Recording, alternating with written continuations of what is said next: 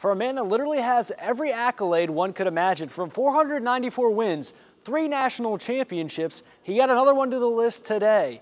The court here at Walter Sillers Coliseum was named after the man, the myth, the legend, Lloyd Clark, in front of his old team players and Lady Statesmen after a big win over Lee University. Welcome to all of you today for a very special occasion. Welcome to the campus of Delta State University. This is a significant day when we officially name the court here at Sillers Coliseum in honor of a former Delta State University head women's basketball coach and a Mississippi Sports Hall of Fame member, Lloyd Clark.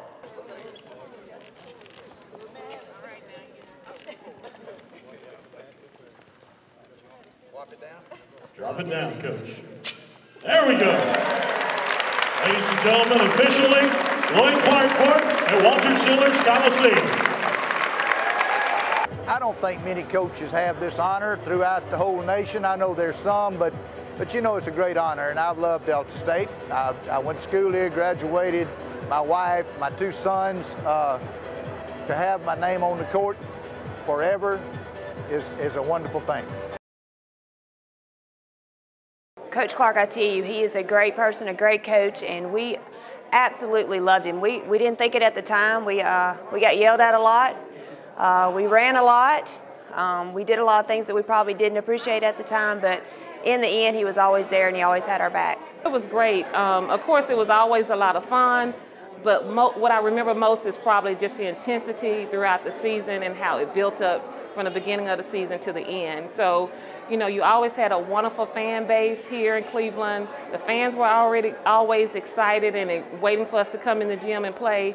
But probably the most memorable thing was probably the intensity that was surrounded around the preparation for game time. I always quiet down to talk to the girls. One time I had my pants split. One of my players had to slip up. They were trying to draw straws to see who was going to tell me. But, you know, I squat down and I look and I see my mother-in-law sitting up there.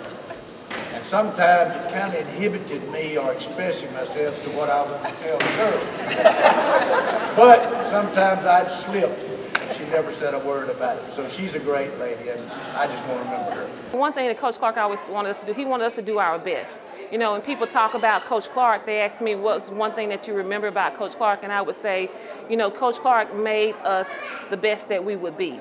Not like the best player, you know, but he made us the best person that we could be, because you're going to work hard, you're going to be dedicated, and you're going to be consistent, or either learn all those things in the process of getting to where you want to be.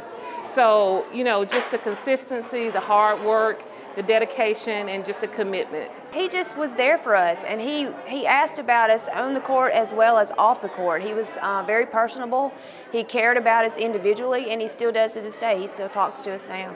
I asked several girls today when we were sitting around visiting how one word that you would use to describe Coach Clark. I can't share them all, but I'll share a few. He was tough, he was intense, he was very demanding, but he was also supportive and he was very fair. And then after the degrees came, he was loving and kind and compassionate, and he was happy. It is a great honor for me, and I'm glad that we've gotten along as well through the years, and I hope to see him many more times. Part of the story program that we have here at Delta State, and just on behalf of all of the teammates and all the former Lady Statesmen, you know, we're just very thankful that you did that, Coach Clark.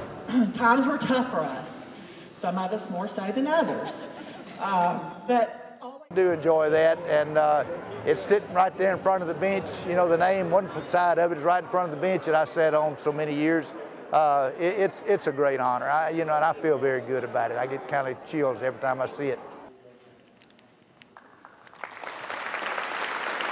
Great honor, and I just appreciate the fact that that they did this for me. And you know, you're talking about more than one person. There were several people that were involved in this, with Ronnie Myers turning it over to the naming committee, them naming it, and then the cabinet approving it, and I feel very honored.